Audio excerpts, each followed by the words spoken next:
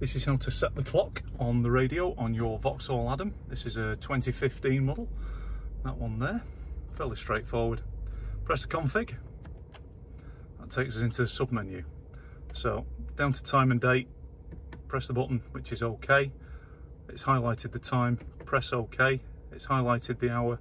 So we're going to go round. As you can see, it's already in 24-hour mode. Press it again. Clockwise for up, anti-clockwise for down. Press OK, and then round once for the date. OK, you get the idea. Press OK, OK, OK, and then you can go into 12 or 24 hour, same thing. Set the date format, day, month, year, or the other way around. And then the easiest one, RDS. Go into the RDS, put the RDS on, turn the radio onto an RDS channel, and it'll do it itself. From there, config, you're back to the radio. We're on radio 2. It's now just set the clock to a different time than I set, so it's RDS enabled, so it's now all bang on.